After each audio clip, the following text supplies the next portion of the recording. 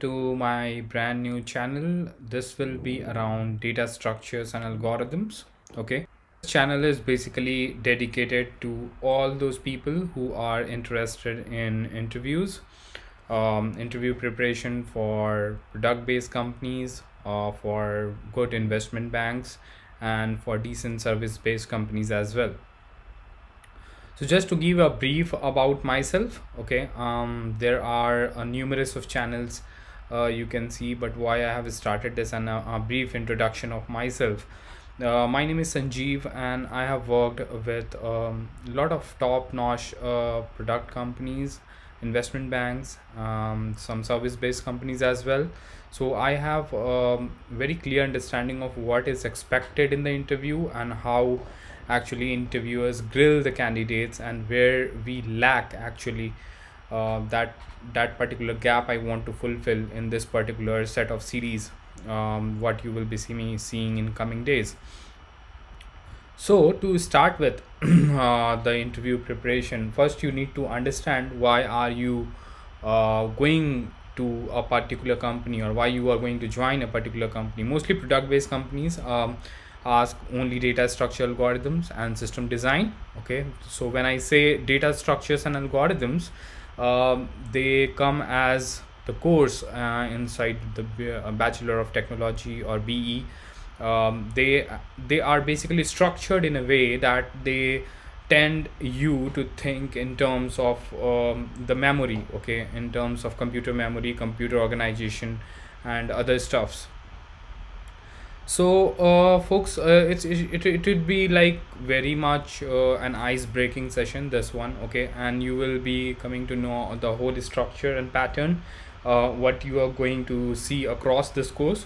And believe me, I have got a list of questions which I believe that gets repeated again and again in the interview. Maybe not the exact syntax, not the exact semantics of the question, but you will see a more of a similar type of a pattern. So once you are able to crack that pattern, it is more likely to you will be getting to solve all those questions. So it may be from Geeks for Geeks, it may be from Lead Code, and there are a number of sources nowadays, and from you can pick it from anywhere, and probably the patterns are going to be same. It's just that the semantics and the wordings of the question that will differ. Okay, so just to give you a brief highlight of what this course would be around. Okay, so of course the first thing will be data structures and algorithms. Okay, when I say data structures and algorithms, it will be again basically divided into two parts. One will be the data structures and the other will be algorithms.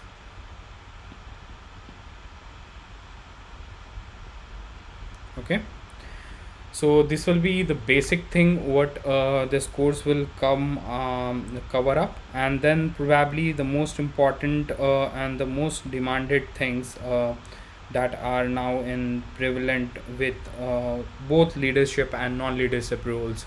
Now when I say leadership, I mean L5, L6, L7 in Amazon, Google, and all those, and staff software engineers as well. They come handy. These two become more and more handy when you have a lot of equipments to deal with LLD and HLD.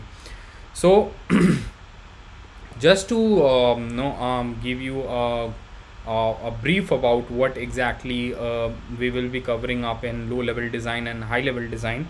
So this will be basically OOPS concepts. Okay, and then probably it will have design patterns. Okay, then it will be having design principles. So when I say OOPS principles, design patterns, and design principles, these cover almost each and every aspect of designing a software. So when it comes down to taking up a particular problem inside computer science, you first tend to solve it in terms of high level design, and after that you basically break that problem into OOPS concepts, and then design patterns and so on and so forth. So this will be a complete package of low level design, and also it will be covering high level design, which you see mostly over the web.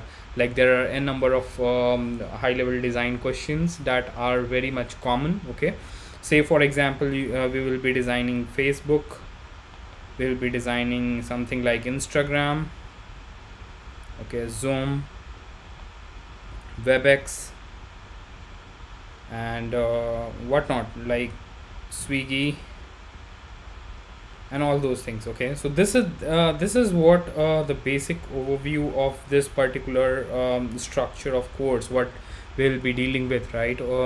So we'll be starting with the data structures algorithms, and we will go into the depth of it. Like we will not just scratch the surface, we'll just go and solve the real problems what is being asked in the interview. And as I told that with my level of experience and whatever the interviews I have faced, and probably I have cracked big investment banks and product based companies as well. So this will give you a very clear picture of what is being asked and how you should go about it. Okay, so let's look into each of them in a bit of depth. Okay, like what exactly we are going to cover in data structure algorithms, and what exactly we will be covering up inside the algorithms part basically. Okay, so the more important thing what I think we should focus on is algorithms, that they are the like core of all the product based company interviews. Okay, so when I say algorithms, okay, so you need to first start with the basics. Okay, the first basics is the time complexity, right? So you need to be very much equipped with all the things that is required to be solving time complexity of a problem. So this will have some maths. Okay, don't worry, these maths will be not very much only calculations and all. These will be mostly graphical forms. Okay, we will be seeing all the algorithms and all the data structures in visualized form that will ease you out understanding all these things. Okay, so when I say graphical form, so just for an example, say what do I mean by graphical form. So when I say the time complexity of an algorithm is O of n, it may not make that much of a sense, but when I draw that particular graph, right, so it says that whenever you are doing some input based plotting onto a graph, it basically tells you that it varies linearly, so that when the input increases, it basically increases in this particular fashion what is shown in the graph. So this is basically n graph what we are seeing over the image over the screen. So similarly we need to be equipped with all those mathematical representations of different graphs, a bit that will help you in analyzing different algorithms, how they work and how they perform internally. Okay, so having said that, let's jump into a very basic model of data structures. Okay, so algorithms, we will first deep dive into algorithm tools. There will be time complexity, there will be some maths involved, there will be again there are some other tools as well. Like when I say other tools, it means some bit manipulation, which are very important in interview perspective with respect to the interviews of both product based companies and others. And similarly we'll be focusing more on sorting,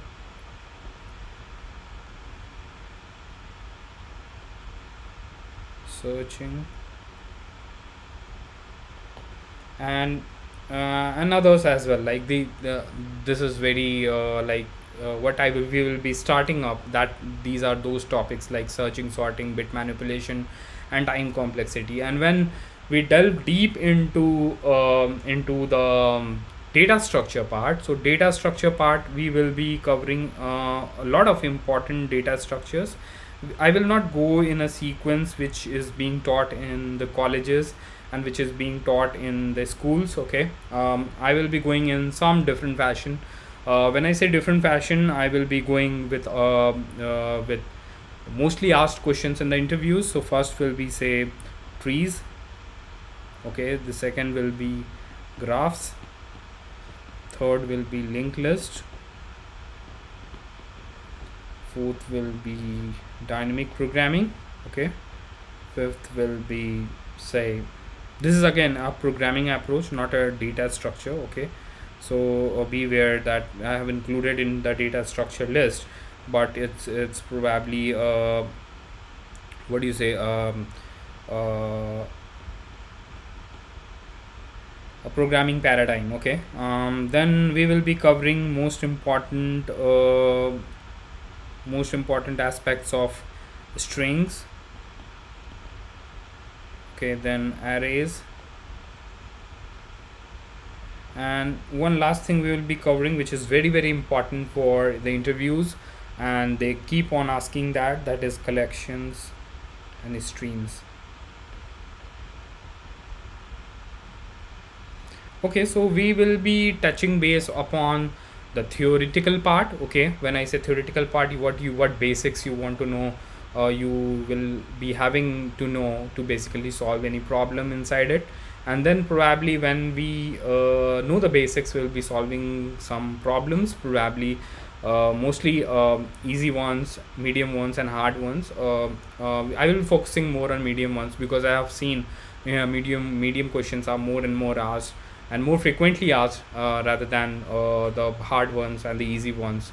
So both easy ones you can practice by yourself when you are done with the theory, and probably the hard ones we will be solving few of them, but keep that for last, like solve all the medium based questions, and then probably you can come down to the hard ones. So these are the sequence of things, okay. And I'm quite sure that if you go through these problems what we will be discussing in this course, you will be able to crack almost most of the interviews. So yeah, this was an ice breaking session, okay. This gives you overview intro about what we are going to learn in the coming days, and of course we will be maintaining a proper sequence, so that you are not facing any forward referencing thing. We'll be trying to keep everything linked, and just keep a note on the posted videos, and you will be able to do very well in the technical interviews. Yeah, that's it. Yeah, see you in the next session. Bye bye.